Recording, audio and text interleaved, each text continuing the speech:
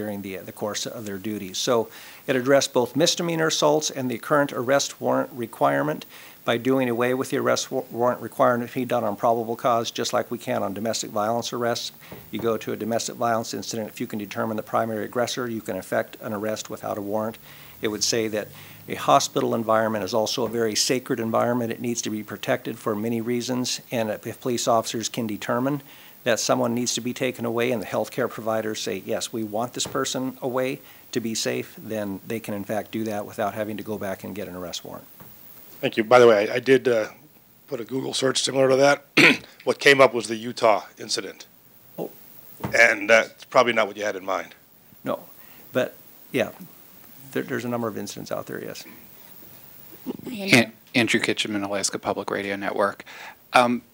For Representative Johnston, although I guess it could be for anyone, do you feel that an appropriation bill is meaningful, considering it would cover the entire next budget year when we don't know what the funding source would be for the budget? Yes, because actually if you look at the fall revenue forecast, and I appreciate that the state is conservative on their revenue forecast, and I think the fall was at $54 a barrel, and that has $1.9 billion in it. You know, it fascinates me that as we go through this budget process, you can feel sort of this wave that folks are always then waiting for the spring revenue forecast, and that sometimes holds up the discussion.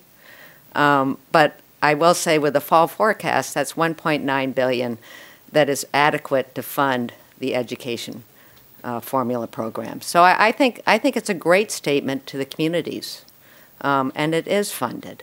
We do have the funds. As a follow-up question, I mean, the state budget's over $4 billion, the UGF, so will you shut down everything else? I mean, you know, at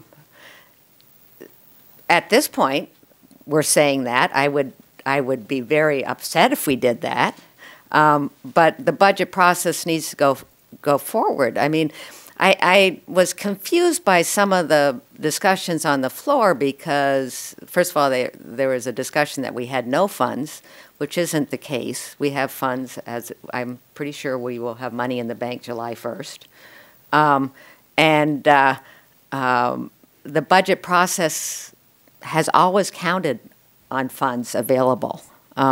Where I'm also confused is it seemed last year there was a big discussion about not drawing down the constitutional budget reserve, that we needed to keep a healthy balance and we shouldn't be using it because we need it for future, and then to take such a big draw out of it, so you might have issues with cash flow management.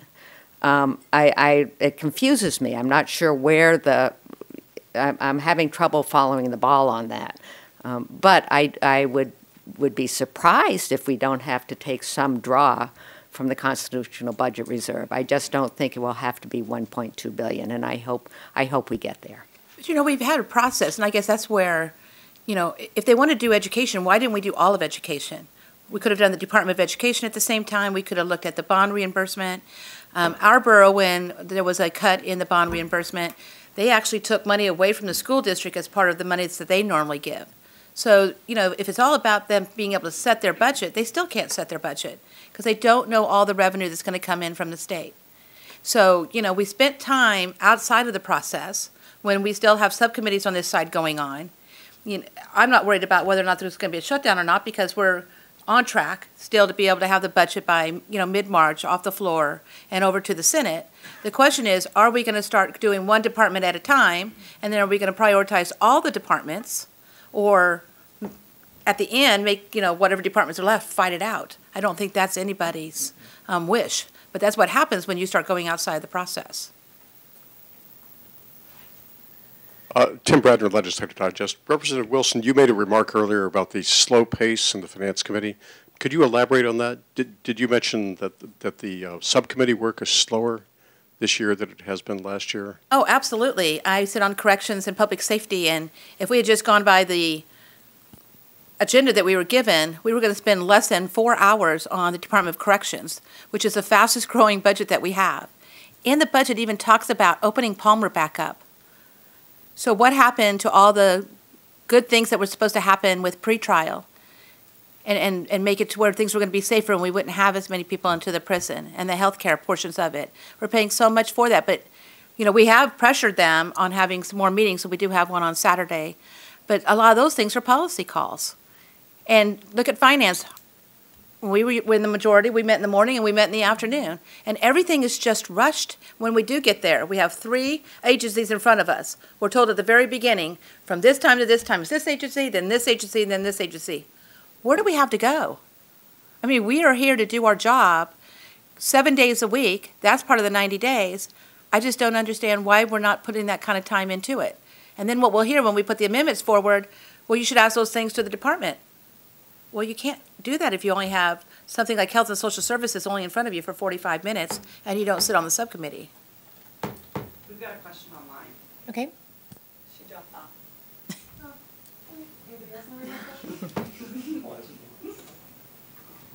To switch gears somewhat, I wanted to ask about the supplemental budget issue, your thoughts on supplemental budgets in general. But one of the things I'm trying to focus in on is figure out, do you believe that there is a problem with supplemental budgets, with the amounts, with the way things are going right now?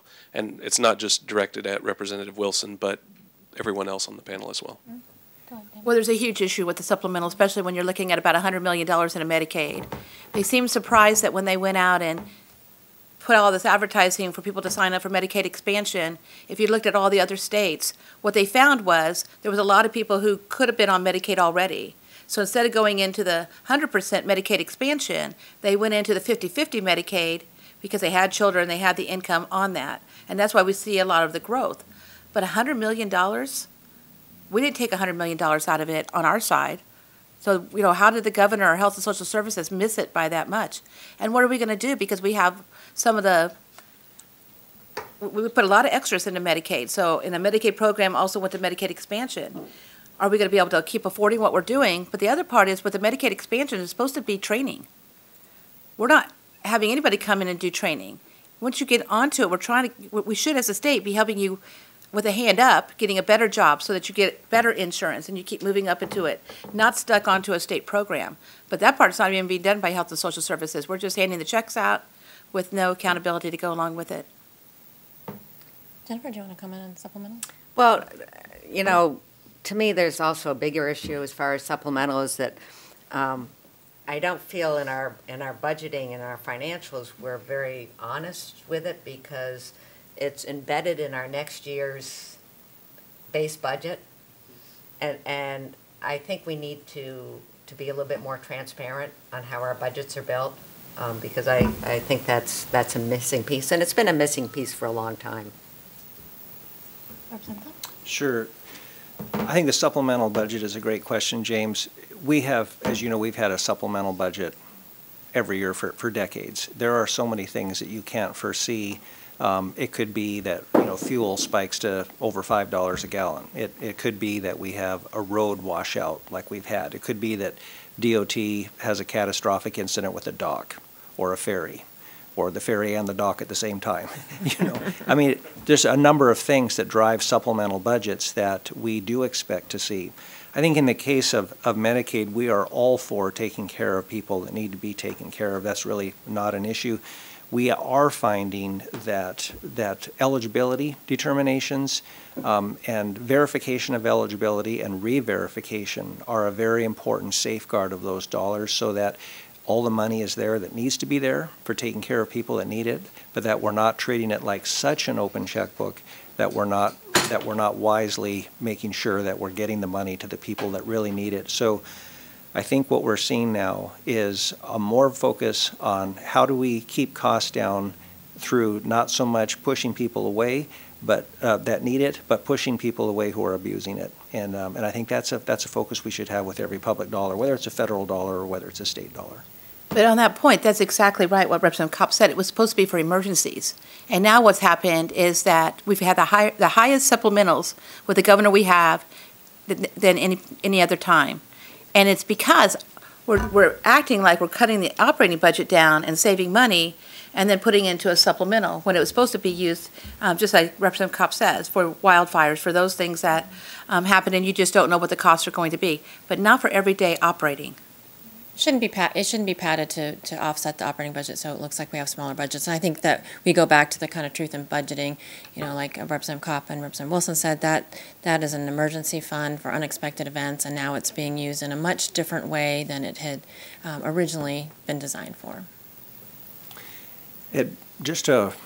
One thing I'd like to comment on about Chief Justice Storrs. It was his last address, and he has been a great Chief Justice for our state. I hope we all paid attention to his plea for upgrading the district court position here in Juneau to a Superior Court position. I believe the judiciary branch has really led the way in cost efficiencies.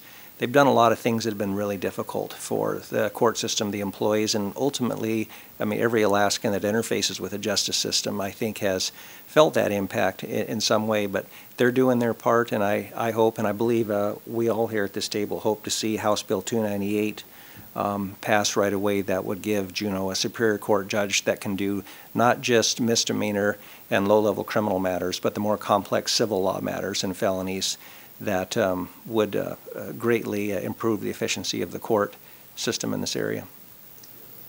Andrew, did you have a question? Andrew Kitchman, Alaska Public Radio Network.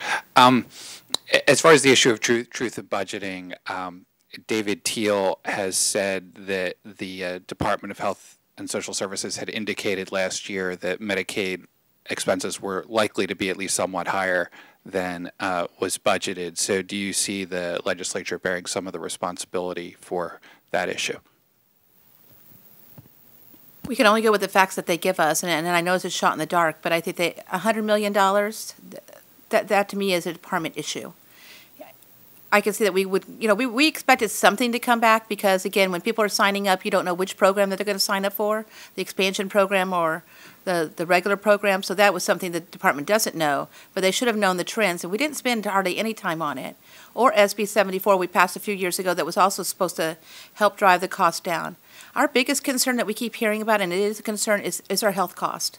And it's a big driver, not in just health and social services, but we also see it in our corrections where we pay 100% with state dollars. But unless we're willing to take time out, into finance and drive down what's making those costs happen and whether or not, we can bring those professionals here, then we're just going to keep saying the same thing year after year, and we're going to see the general fund go up because we have no way of being able to get that done somewhere else. Anybody else? Well, thank you for being here. We'll be back next week at the same time and same place. Appreciate all of you being here, and go out and enjoy some vitamin D while we have it. Thank you.